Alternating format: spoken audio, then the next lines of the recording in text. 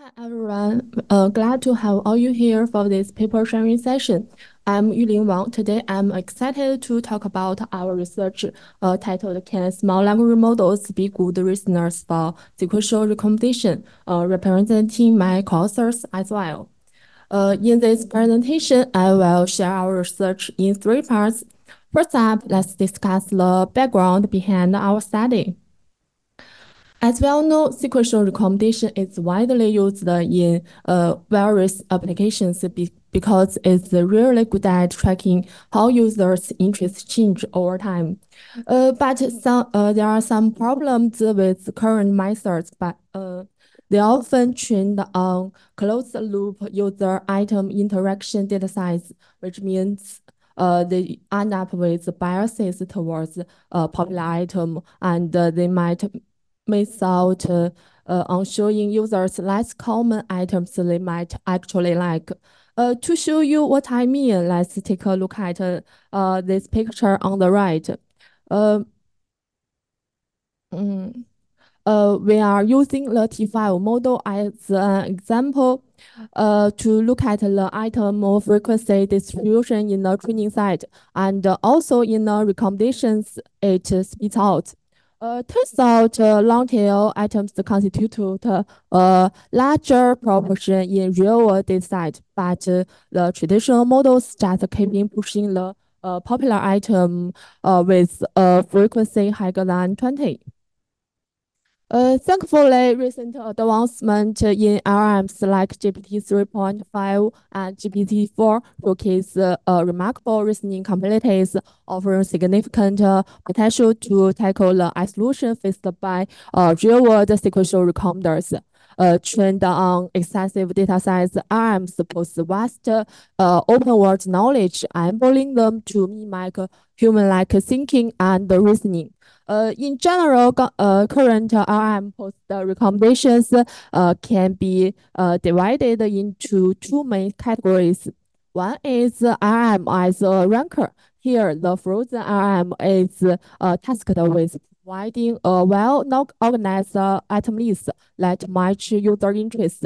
However, relying solely on the zero shot or few shot learning of RMs falls short compared to traditional sequential recommenders that leverage in-domain collaborative knowledge. So another is IOM as an knowledge enhancer to address the about limitations. The IOM initially generates rich knowledge, which is then integrated with a classical recommendation to gather in-domain knowledge and collaborative signals.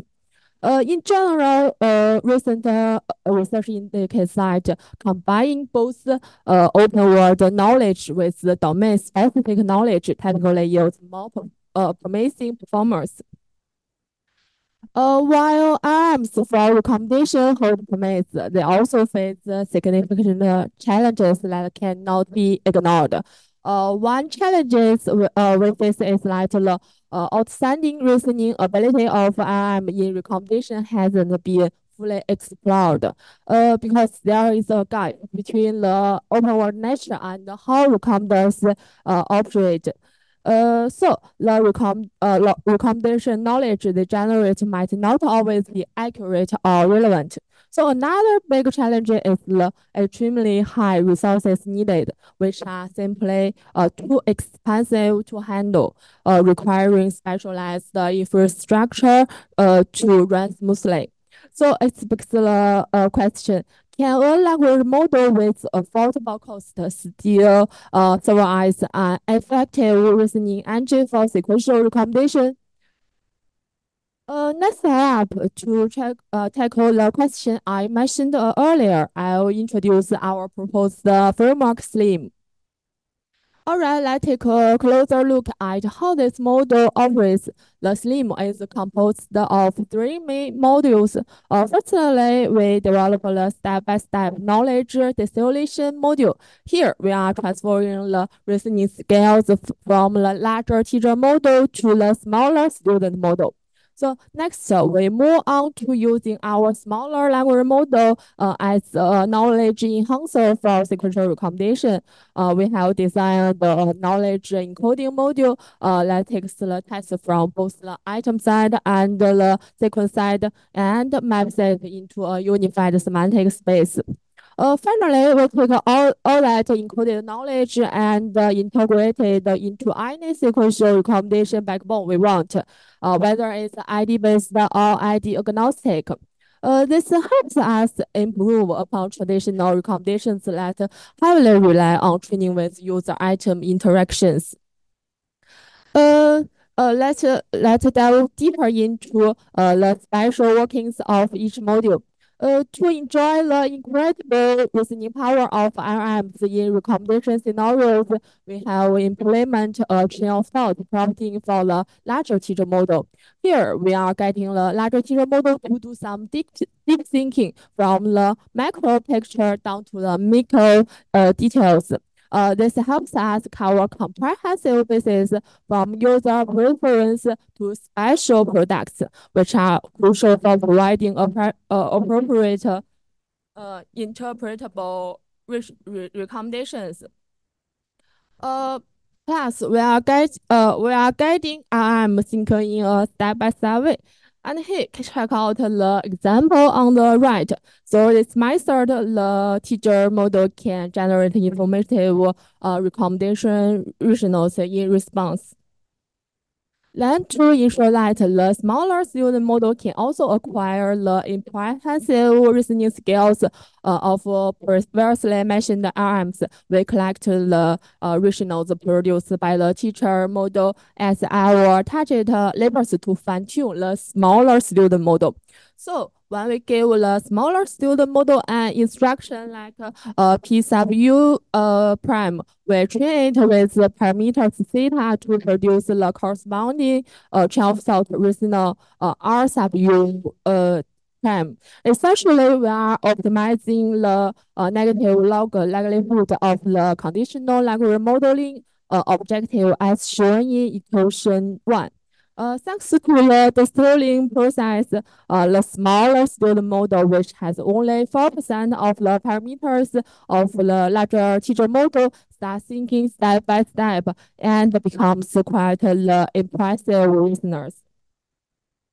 Since traditional sequential recommendation cannot directly make use of the natural language rationals, we are exploring the integration of these rationals generated by the small language model into recommendation process. So first of all, we are leveraging the pre-trained language model like BERT to output knowledge representations as shown in equation 2. Then we are integrating this knowledge representation into the traditional recommendation backbone using an information fusion layer as demonstrated in equation 3. This is effectively combines the open world reasoning knowledge with the in-domain collaborative signals. We are also checking out a direct way to use this rationals representation in ID agnostic scenarios. In this setup, the representations of the rationals can directly match up with similar item tests as displayed in equation 4.